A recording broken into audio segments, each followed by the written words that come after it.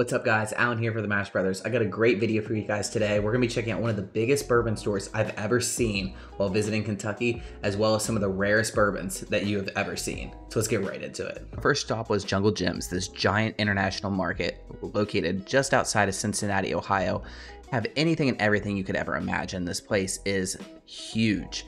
Now they have everything from your typical kind of grocery fare all the way to these huge international foods, as well as hot sauces. They have a huge pop selection of any and every kind of pop you can think of, but we'll get straight into the liquor. Ohio kind of puts their bourbon sometimes mostly up on the shelf for you guys to see. I check out this Old Elk cigar cut. I've been getting into cigars lately, so I'm trying to look for a nice cigar cut blend. They also had a Booker sitting up on the table. This has been hitting all over Ohio, so they're everywhere. Had a nice little Scotch slash Japanese whiskey section. They had some other stuff such as Bardstown over to the side. They had a huge section of just rye whiskeys to check out. The rye was a lot better than the bourbon selection, if I remember. They didn't have a whole lot of bourbon that I haven't really seen before. Ohio typically has kind of your general bourbons. If you see it at one store, you pretty much see it at every other store, unless it's an allocated product. And then it kind of just depends on where you're at. Again, I'm checking out more of the Old Elk. It's just a wheated bourbon that I've been really wanting to check out lately, but just haven't pulled the trigger on that one yet. As you can see, the shelves were pretty empty. There wasn't a whole lot sitting on the shelves when we went there. Now, they did have TX whiskey sitting on the shelves. I've been wanting to try some Texas whiskey. I see the TX as well as the Still Austin every now and again when I visit Kentucky, so it's something I want to check out. I've heard some great things about the Still Austin, but not a whole lot about the TX, so if you guys were recommending that, let me know. But again, kind of more of your typical fare as you go along. Again, most of these are ones that you're going to see every day in Ohio. This Whiskey War, if you guys don't see these in your area, that's a distillery called High Bank, located here in Columbus, Ohio. Great stuff. They put out some great whiskey. They just did a big selection recently. Really enjoy their products. And after a quick stop at their world famous restrooms, we're right back on the road heading over to Newport, Kentucky to go check out the Party Source. Most bourbon hunting kind of takes place in the Cincinnati area, right across the river. Newport and Covington are located right across the river from Cincinnati. So if you're going to do bourbon hunting, I definitely recommend checking out right across the river instead. Party Source is this huge store right across the river. The party starts here, and they have anything from party supplies, from your wine to pretty much anything you can think of. I mean, look how big the bourbon aisle is here. Absolutely massive. This is looking down from the other end, and you can just get more of an idea of how big this place is. They actually did have these Blantons as well as the H. Taylor Eagle Rare kind of gift sets. $109 for the Eagle Rare, and for the H. Taylor Blantons, $149. And I think it was $249 that I saw if you wanted the barrel top with the little cutouts for bottle heads. Cool little gift idea. Probably some of the better pricing that you're going to see for these products in Kentucky, unless you're going directly to the distillery. Got a little bit of Henry McKenna sitting on the shelves, but they had even more sitting out on the table, or not on the table, excuse me, out on the floor. Huge barrel just sitting there wide open with Henry McKenna. Again, like in the last video, we have a whole bunch, so we're not really looking for any of that today, as well as the Willet. I'm actually sitting here drinking some Willet right now, and I remember why. I'm not a big fan of this stuff.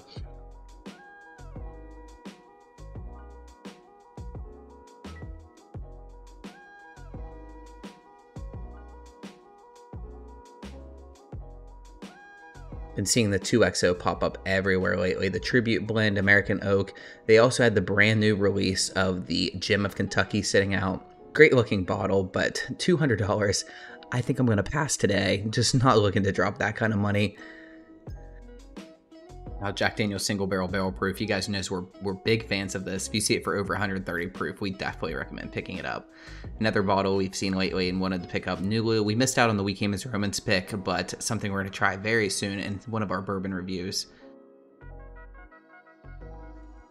As well as Old Bardstown. One of you guys recommended trying the Old Bardstown. It's only available in Kentucky, so we're gonna have to pick that up next time we're in Kentucky. We didn't end up picking up today. Same goes with the Peerless. It's available more often, but definitely more readily available down in Kentucky. We saw they had this absinthe finished rye. I've never seen an absinthe finished bottle before, so definitely something kind of cool and interesting. Now, I finally found my RD1 Amberana finished. I've heard a lot of people say how good this bottle is. A bunch of people saying they're not a big fan, so kind of just depends if you're a fan of that Amberana or not. Now, if you're newer getting into whiskey, I definitely recommend trying Smoke Wagon and or Redwood Empire. Some great bottles from MGP sourced whiskey. Great bottle to check out and get started into the world of whiskey.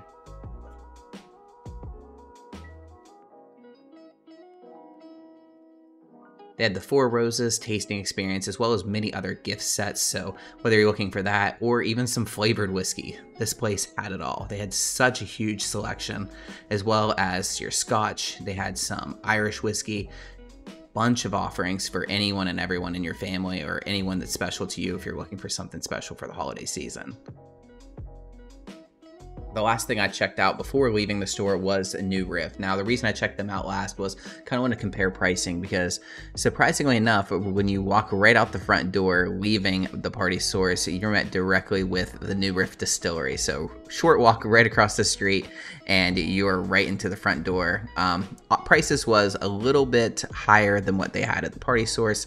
Kind of makes you wonder like why some people would buy there unless you're really just trying to support the distillery by buying directly from them, but still cool nonetheless. Cup had a couple more options available, as well as being able to mix and match single barrels to be able to get 10% off and a free Glencairn. They also had some cool little gift sets as well as some clothing if that's something you guys are interested in, supporting the New Riff Distillery. Now, something we did see sitting on the shelves that I hadn't seen before is this Silver Grove.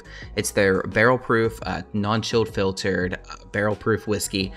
Something new offering that just got released here in November. It's something cool to definitely check out in the future. I'd like to go back down and pick it up. Just decided not to pick it up today on a little bit of a budget. Now, speaking of a budget, this Covington market, you look in, you see Each Taylor, Blanton's, the Michter's Toasted Barrel, McKenna, Stag, so many heavy hitters. So kind of had a feeling this place was going to have some high prices.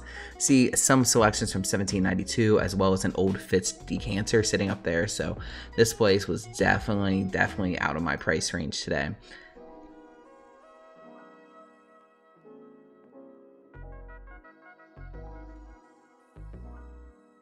Still cool nonetheless to see some of the offerings, as well as this Jack Daniel's single barrel proof rye. It's been popping up a little bit here in Ohio, but not as often as I would like to see it, or around the price tag that I'd like to see it at. They also had the C923. We've heard some great things about the Elijah Craig C923 bottles. They had a bunch of different Booker's picks, as well as some barrel selection down there.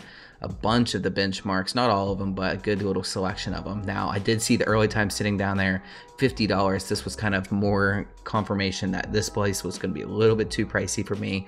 They had the antique, the foolproof CYPB single barrel, as well as the 12 and the 12 big boys sitting up there. So pretty cool. I've never actually seen a Weller 12 big boy sitting out in the public before. So kind of cool just to see some of these bottles. They also had a Jack Daniel's 10-year and 12-year sitting on top with a bunch of Eagle Rare as well up on top.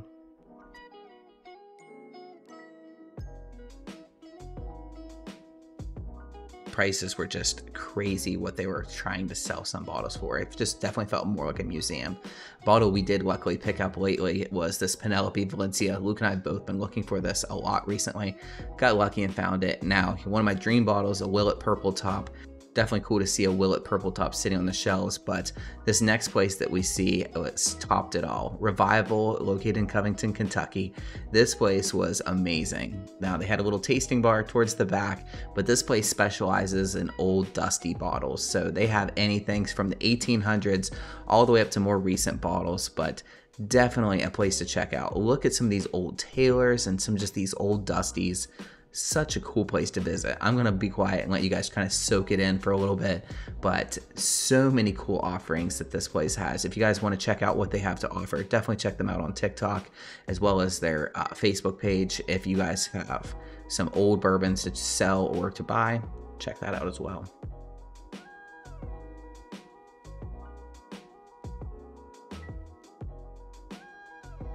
It's pretty cool to check out this place. They had some offerings that weren't just bourbon or whiskey. They had some cognac, as well as some other very cool old dusty bottles. So if you're looking for a really special gift for someone, might have to pay a little bit more, but definitely a great place to check out and see what they have to offer.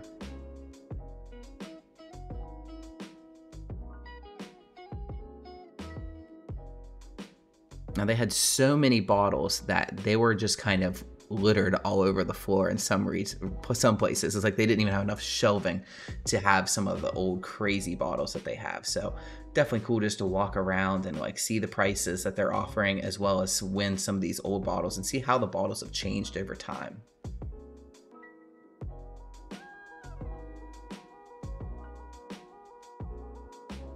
Such a cool place to check out. They did have the tasting bar in the back with some Buckners, Old Four Roses, the Barrel Proof H. Taylor, as well as some Old Taylor, some Willet Purple Top, as well as many other offerings from behind the counter with some pretty reasonable pricing to check out. So we had a great time on this bourbon hunt. We greatly thank you guys for checking out the video. We did come home with one bottle. However, it was not actually while we were in Kentucky. So Ohio's been dropping some of their big allocated bottles. This is the best time of year, right around the allocation season. So we get a lot of crazy, more hard to find bottles. This past week, we had a Little Book dropping, we had Booker's, we had Stag, and a whole bunch of other bottles dropping. But I ended up coming home with a Blanton's. Now, I wasn't expecting to come home with anything. I was in line, maybe 40th in line or something like that. So definitely wasn't expecting to get anything, but still sitting on the shelf there. I still need a couple more bottle toppers, and end up being one that I don't have yet, so still collecting those. I mean, when you get it for retail, I might as well. That's kind of how I feel about it. Nothing crazy with Blanton's. If you guys haven't tried it before, it is a good bottle, but I don't think it's worth some of the crazy price tags that you see out there. But if you haven't already, make sure you hit that subscribe button. We greatly appreciate it. We're trying to hit that 300 subscribers, so drop a like, check us out on TikTok, follow us on Instagram, check us out on Facebook. But until next time, we'll see you in the next one. Later.